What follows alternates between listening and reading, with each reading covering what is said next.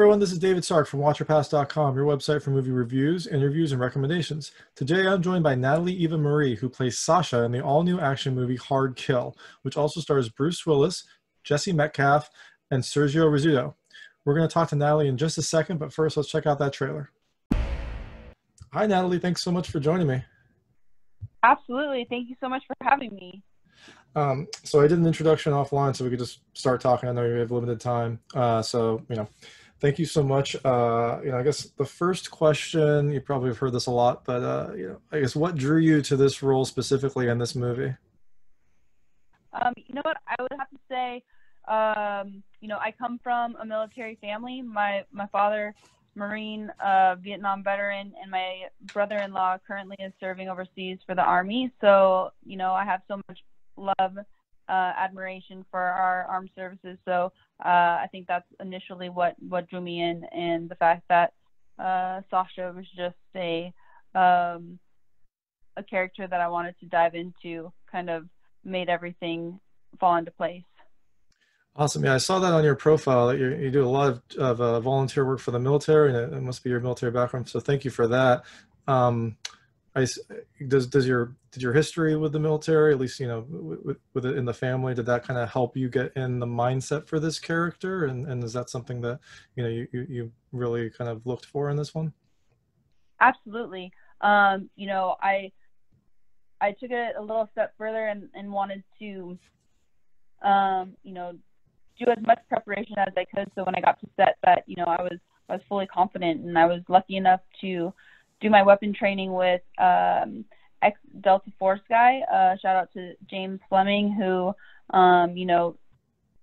showed me he's the real deal. So he helped prep me and train me, and my husband actually enjoyed it as well.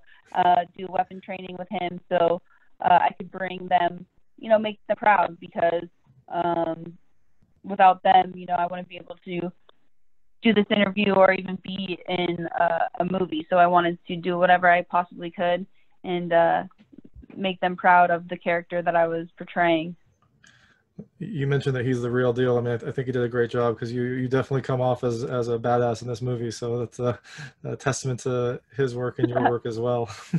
Oh, awesome. Thank you. That's good. That's a good sign. Yeah, no, that was, I really, I love it. It seems like there's a trend in a lot of action movies that you always, you're starting to get more strong female characters. And it's always great to see, just because, there's no reason why you or any other strong female character couldn't be in that firefight and helping out. So it's just really good to see that trend happening. For sure. And that's why I love this character too, is just because she was so, she holds her ground, and she is a badass, and you don't really want to mess with her because she'll bring it. Yeah, definitely not. So he said that he kind of helped you out with some of the gunfire and I guess soldier aspects of the film. You have such a good experience in hand-to-hand combat and martial arts. Was kind of playing more of a soldier or something that that you wanted to fill out your repertoire? Was there any discussion that you would maybe do more kind of hand-to-hand combat in this? Yeah, it was one of those things where I have now just kind of grown, where I'm like, oh, I love this. I loved the weapon training that I have just begun learning, and taking it into this film with the scenes that I had to do doing that. I wanted to now do more. I love the John Wick films, and kind of elaborating on that would be fantastic. And, that would be the ultimate kind of bucket list role for sure. That would be a great match. I'd love to see you face off against Keanu. Oh, that would be crazy. I kind of want to be on Keanu's team, though. Everyone that faces him dies. That's true. I heard an interview one time where they said that in Hollywood there's only a few actors that just you don't have to worry about any of their martial arts training. Keanu is one of them. I imagine you're also probably one of them too. You probably come perfectly prepared. Well, thank you. I appreciate that. And so going on the, you want to be on his team. I know just, I apologize. I didn't watch you when you were wrestling, although, it looks you were fantastic from what I read, but you played more of a heel during your wrestling career. And in this film, you're, one of the team members, you're one of the, good guys, I guess, although the lines are kind of blurred in this movie. Um, was that something that was important to you? Was that something maybe that was influenced by your kind of, military family, or is it just you just like the role and that's kind of what spoke to you? Yeah, it's a very different, WWE 100% is one of those things that I am so happy that I started there because it truly prepares you for any other endeavor in life or in TV and film because those guys are studs. They're on the road 290 days out of the year. You're growing and expanding your character, but on top of that, you are performing in front of a live audience. So you have to be ready at all times, plus handle all the physicality that is required of you once you step inside that squared circle. So, and plus I played a bad guy. So the two are completely different in the sense of character-wise. And this is playing Sasha is a lot more, well, like you said, the lines are a little bit blurred. However, to the core, I feel, they are more so the good guys, and playing that really is fun because you get to, and that's why I feel like acting is so awesome, is because you're constantly either building layers, pulling layers, and creating different characters in each project. Yeah, definitely. This is definitely a movie with layers. So I guess what was it like?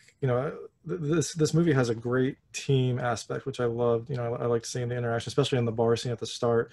Did you Uh-huh. all have to do anything specific to kind of get that camaraderie going? Were there any sort of like team building events, or did you just all kind of like hit it off because you all have maybe similar backgrounds?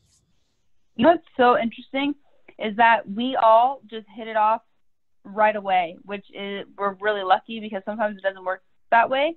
But we all just had it was a blast working with everybody, and I feel like it just kind of showed that camaraderie, that bond, that love for one another that these guys have, and it just was an ease. And I don't know if it's probably just because all of our personalities off screen, worked well together. And so it just added to our characters, which thank goodness it did, because you definitely need that team element, especially with this type of film. Yeah, definitely. That bar scene really kind of draws you in and kind of lets you see all the different personalities interact, and it's a really fun way to start. So you're exactly right that that's kind of the way to get everyone hooked. For Um, sure. you mentioned something earlier that I found interesting. You're talking about how WWE, you're always live and you kind of always have to be on. I imagine that just means you kind of have to roll with the punches if something goes wrong. Were there scenes where, something might have not hit exactly right and you just kept going because you didn't, you don't want to stop, and everyone else is kind of like, look, they're maybe used to traditional acting where everyone says cut, or was there something like that happening? For sure. And I think that's what's kind of unique and cool little kind of tool that I have in my toolkit is that it doesn't really matter what's going on. It's just kind of a learned thing. Like no matter what, you continue on, you keep going, because nobody really knows except you and whoever else you are in that specific scene with.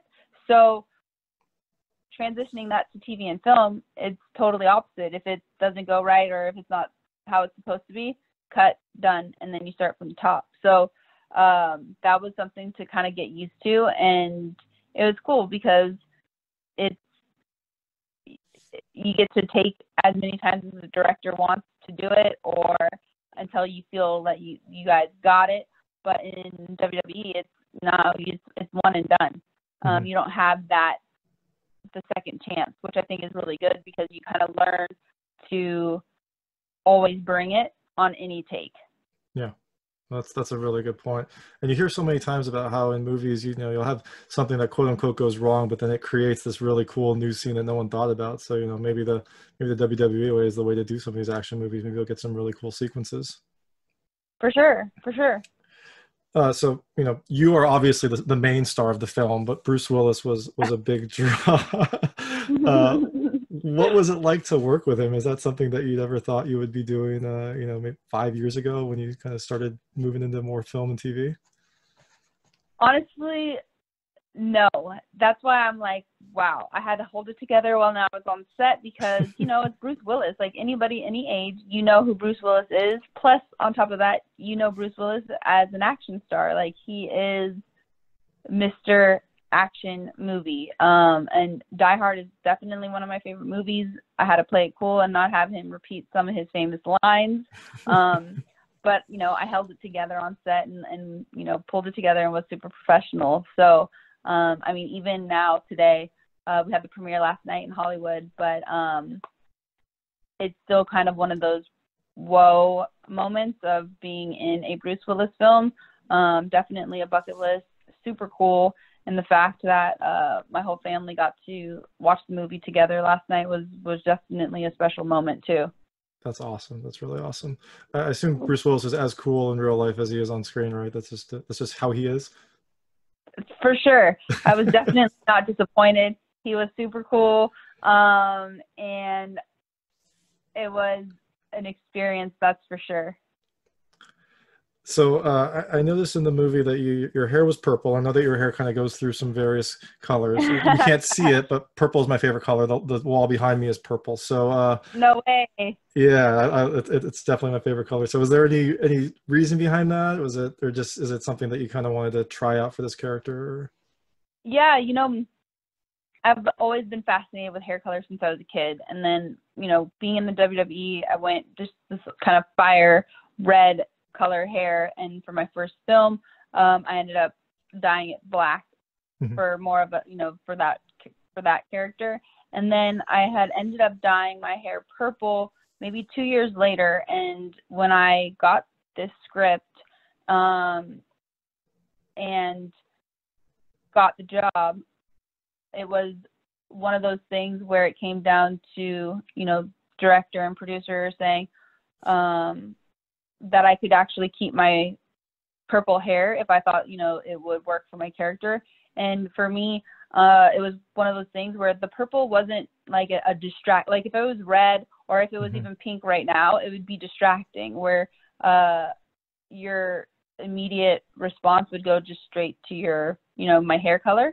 And I felt like for Sasha, it just kind of gave her a little bit of a different edge. And it wasn't distracting, and they let me run with it. And I'm glad that they did. Yeah, no, I agree. It's it kind of shows her as rebellious, but also you're right. It wasn't something that tactically would have hurt the team, and it does kind of help us stand out. So totally. Sorry to interrupt you. About 2 minutes remaining. Okay, awesome. So I'm going to ask a couple really quick questions. I call it the lightning round. It's just things I noticed in the movie, and I want to see if they have any parallels in your own life. So in the movie, your brother is a very important character. Do you also have a brother in real life? I do. I'm the youngest of all boys. I have 3, so it was definitely I felt super comfortable with my crew. Awesome. And also feel free to answer as much or as little as you want of this. You can choose not to answer if you don't want to. So before this film, had you ever fired a gun? Yes. Okay. Have you ever played in an abandoned building? Because a lot of this movie takes place in an abandoned warehouse. Have I ever played in one? Yeah. Like maybe as a kid, hanging out in a building or something like that. Yeah, I was going to say, probably not for a many years, but as a kid, definitely maybe playing around, poking around in some abandoned buildings definitely happened. As did we all. Hacking is kind of involved in this. Have you ever hacked a computer? You can interpret that as much or as little as you want. Have you ever hacked a computer? I wish that I had the skills to do that. I'm very lucky if I can send out a tweet and do an Instagram post. So if I had that in me, I'd be very happy. From what I can gather, you're very good at the tweet and Instagram. Your accounts are perfect. And your character in the bar, I think she ordered like a seltzer or something like that. What is your go-to drink? My go-to drink is exactly that. Usually Pellegrino. I need sparkling water. I don't drink, so that's the go-to. That is amazing. I wish I had that kind of willpower. Awesome. Well, thank you so much. What's next for you? What can people look forward to seeing you in next? You know, I have a TV series coming out called Paradise City. I play opposite of Bella Thorne, Drea De Matteo, and a ton of Sons of Anarchy guys.